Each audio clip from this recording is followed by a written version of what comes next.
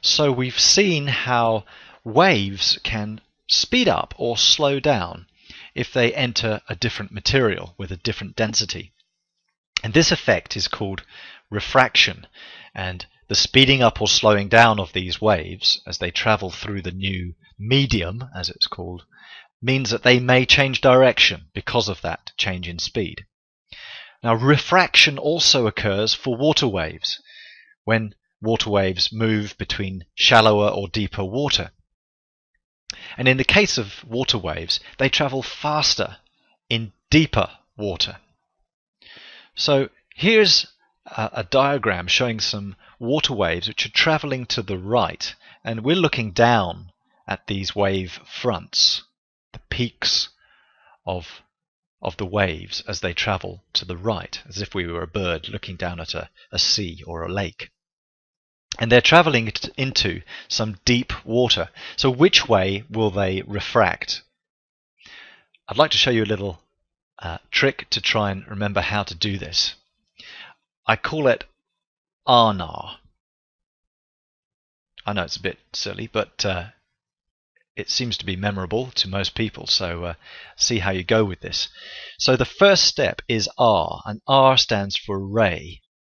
We need to draw the ray, which is partially drawn here, but completely up to the point where it touches the boundary.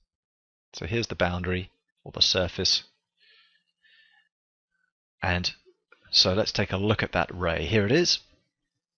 That's the ray, first step. The second step is the most important, and that's to draw the normal line. And the normal line is a line which is at right angles to the boundary. We take a look at that, it looks a bit like this, and there we are, it's at right angles to the boundary, at the point where the ray hits the boundary.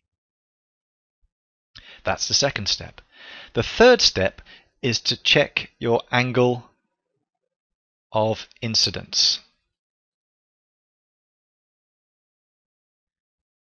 Now this ray, this incoming ray, is called the incident ray. So the angle of incidence is between the normal line and the incident ray. It's always between the normal line and the ray. And so here is the angle of incidence, which we'll label I. So I equals the angle of incidence. Great. What now? Now the last R stands for refraction. We need to use a little mnemonic, if you like, to remember how refraction works, and I use speed away. Speed away. If the wave speeds up as it goes into the new area, then it will bend away from the normal line. So in this case, we are speeding up as we go into the new region. And so we're going to speed away from the normal line. We're going to bend away from the normal line, and we're going to look something like that. So this will look, there's our refracted ray. I'm going to put that down there, refracted ray. Now I know it's not a ray as in light, it's just the direction of the wave.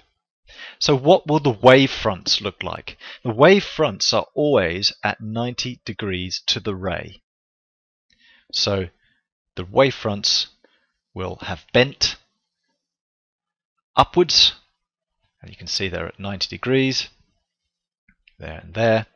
And there we have it. So that's the refraction that's occurred here as the waves have moved from shallow water into deeper water, because they've got faster. And you can kind of see they've got faster because the wavelength has increased.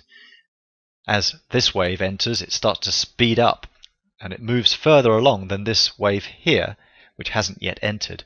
And so that's why it's moved around.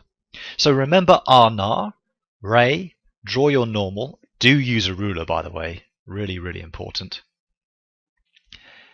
Angle of incidence, and then use speed away to work out what happens for refraction. One thing I haven't mentioned here which will be useful for the future, is the angle of refraction.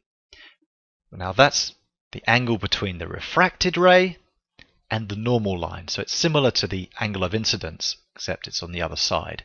And so here is the angle of refraction, which I'll label R. R equals the angle of refraction. I know we haven't used these angles here, but we will do in later flashcards. Hope that helps. See you in the next flashcard.